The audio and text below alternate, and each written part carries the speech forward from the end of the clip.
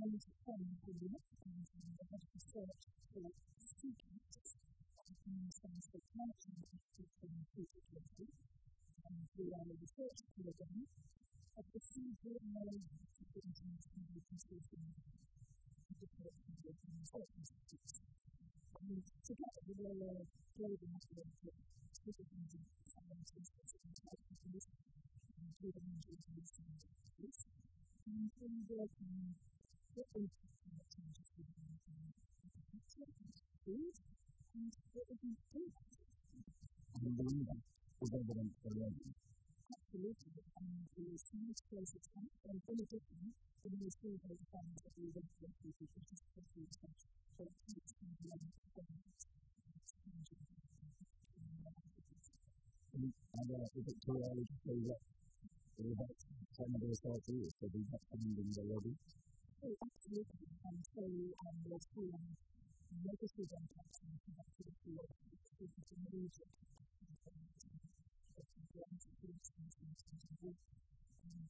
and we're also seeing many things that we can really improve and continue to use working with the universities and science but what's the main impact that science and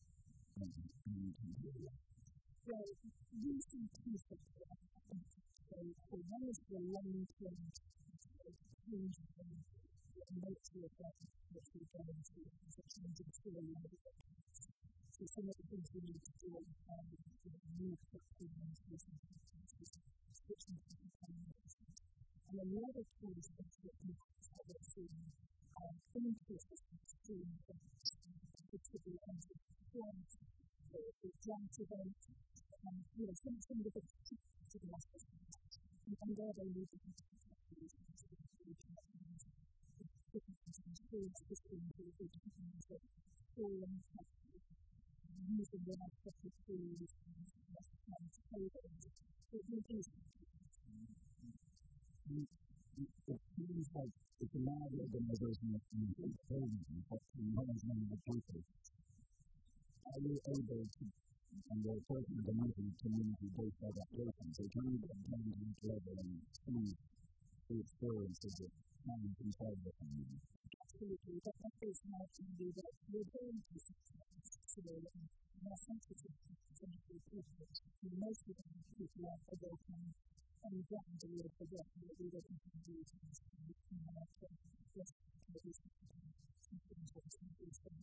and so the actual research is done with technology and fields, and the way that we are going to research is by using this experience to influence people in different countries.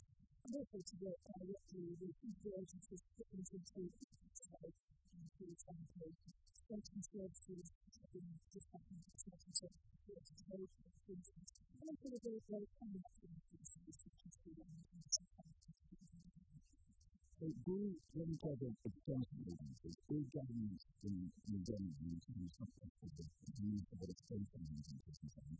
Do you feel they are reacting to this problem to run with just assistance to things that doesn't matter in each type of belief? It's always very much inconsistency. So here we are in the country this is a very rural individual. Yes. So here, the looking at what is happening is very important to understand. In other countries, certainly governments are feeling campaigns as a replacement for the traditional development systems. There's not necessarily anything wrong with that, because let's say building resilience in it is about building development as it has always been done. It's about ensuring that people have more secure income for living, that those things that the systems that options, catching time and living time. So all of those are very appropriate as is it possible for that economist question, but is it possible to identify particular problems or particular areas that are suffering more than others that we need to have or reach the impact of climate change? We certainly try to do that. So we have identified hotspots for vulnerability to climate change, for agriculture in particular. So these are cases where PPE's response is particularly low, so they're getting seductive capacity. But also the kinds of cuts that are going on are being particularly fit to the change that we're seeing.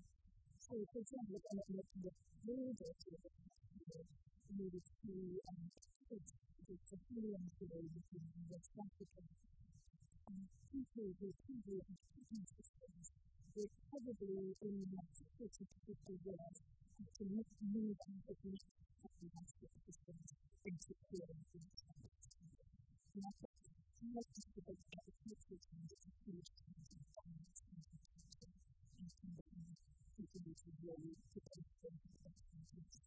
You're talking about a long time, over 50 years. So are there pessimistic or optimistic about the ability of farmers to cope with these changes which seem to be inevitably coming? Probably given history, people have enormous capacity to change. So, for example, the way in which maize that is heavy when you produce the stable capacity. But that only came about in the early 20th century. Before that, it was much more small grains and milks and sorghums. So, I have enormous capacity to people who embrace huge changes. But as a point, I think when it comes to cases that preparing for it, being aware of the kind of changes ahead of time, really does help prepare for